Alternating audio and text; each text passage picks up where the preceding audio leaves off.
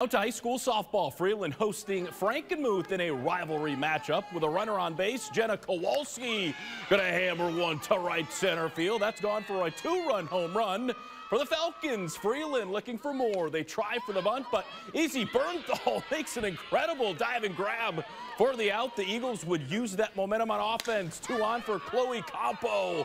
She hits an absolute rocket to left. That's out of here in a hurry. Frankenmuth soars over the Falcons in this one, 17-4.